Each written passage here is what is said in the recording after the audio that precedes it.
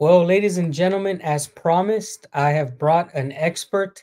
I have brought someone to take away that middleman so that you don't have to go searching any further. We have Michael from Braden Consulting. Thank you very much for joining us today. Hello, Dan. Thank you very much for having me. It's a great pleasure. Yes. So I want to let everybody know that in this episode, we're going to be talking about the most important topics. We got together and we decided, hey, these are the things that everybody's asking. So we want to get straight into it. We want to talk about one of the most sought after things, visas.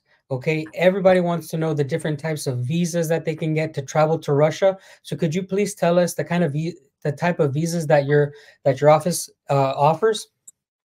Yeah, sure. Well, let me just briefly explain what types of visas are. Well, there are short and long-term visas.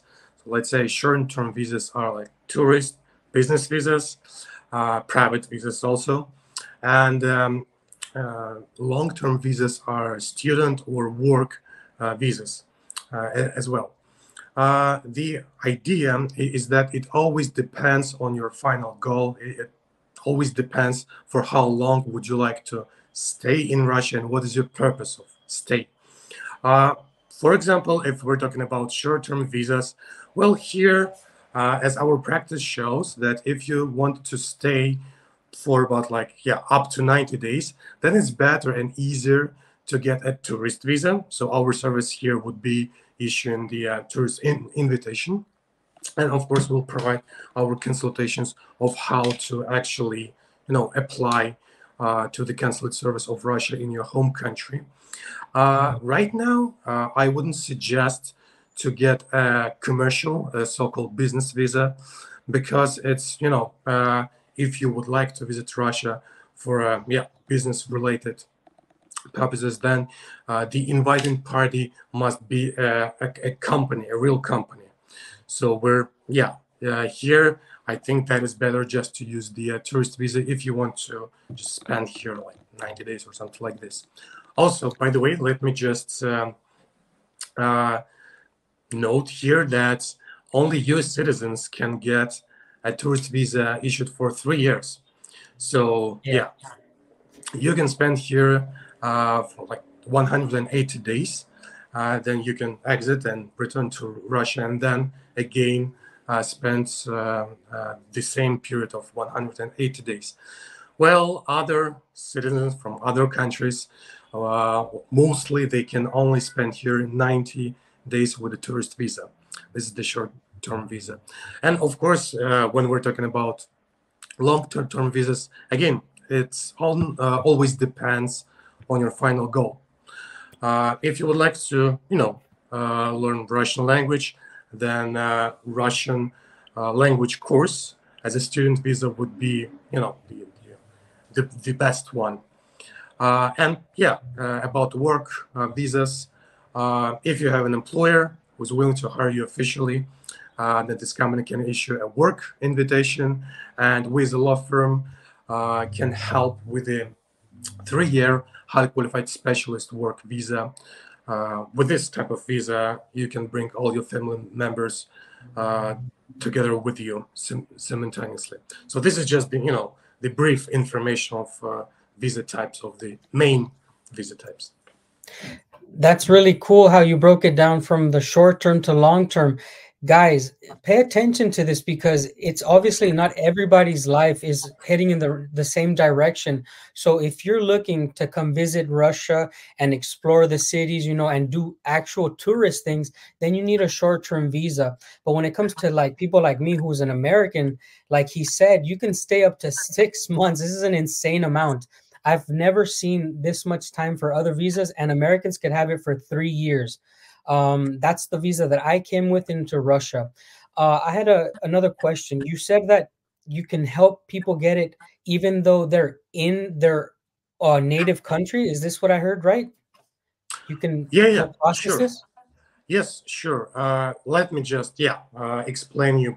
again, briefly, because we can just, talk on and on about all these, aspects. Of course, if you're outside of Russia, so let's say you're in the US, or I don't know, you're in EU, Germany, Philippines, you name it.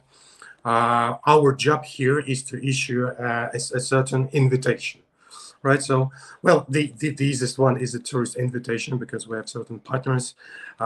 Because this invitation, this voucher, can only be issued by a company with the accreditation as a tourist agency. We have a wide range of partners. So in this case, we just need 1-2 business days to issue the tourist invitation. So thus we would send you the PDF file, which is actually the invitation. And then normally, after signing the contract and receiving the payment, we create a work group chat in Telegram or WhatsApp with my colleagues, who will accompany you in this group. So basically, if you would like to fill out the online application, so we can help in this regard, of course, no worries. And about the student invitation, right? Here, the inviting party is the university, and we have different universities, our partners in different cities of Russia, with different programs actually. And as our practice shows, well, from the legal point of view, the Ministry of Internal Affairs needs 21 business days in order to approve the invitation itself, which is issued by the university.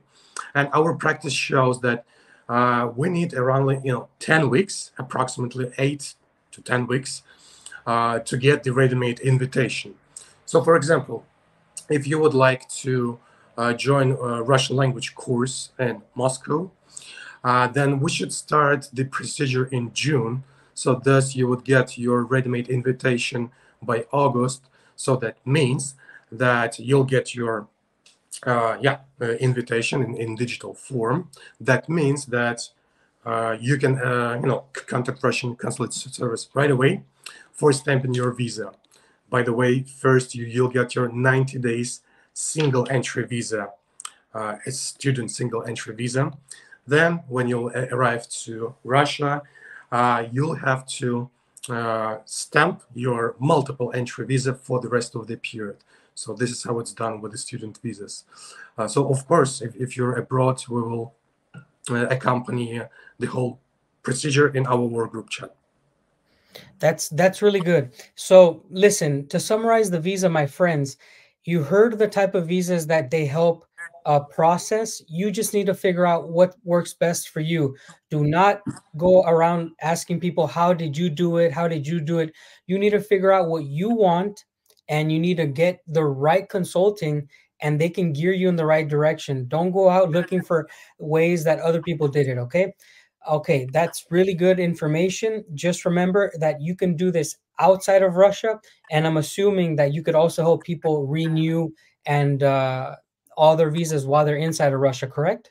That's totally correct. And here, let me just tell you one important thing. So let's say you've got your tourist visa and you would like to get a student or a work visa, just switch the type of visa. Well, according to Russian legislation, if you want to get another type of visa, then you can stamp a new type of visa only in your home country. So you would need to go back. So here again, each case is unique, and we always have to decide, right, what you really need. But yeah, and also short-term visas. I mean, like private visas. The tourist and business visas, commercial ones, they cannot be prolonged. So you can prolong your long-term visa, which are a student or a work visa. Also, there's a thing that is called a family visa. It is a private visa, but it's issued for family members. So, for example, if you're married to a Russian citizen, that means that you can get your 1-year family visa and not the private visa issued only for 90 days.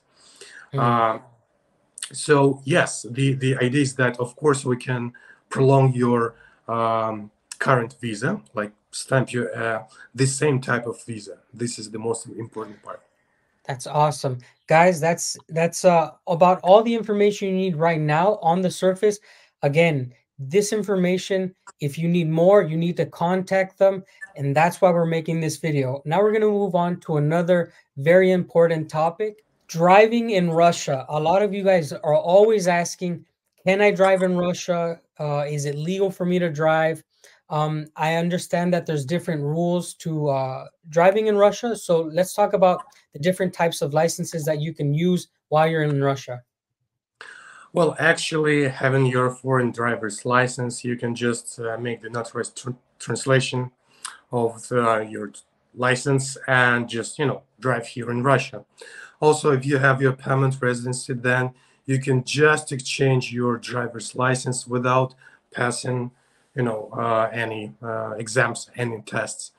But yeah, since it's called GAI in Russian language, the inspection itself, and yeah, it may be challenging to just go there and say, hey, I've got my VNG, my permanent residency, so here are my foreign driver's license, please give me a Russian ones. They may not be so how should I put it, like updated, right? So they may ask you some questions because, well, your country, your home country must be in this treaty under this driver's license thing. And if you would provide some sort of, maybe a link to like Wikipedia or something like this, then they'll be just fine, because that's what we've received as a feedback from our clients.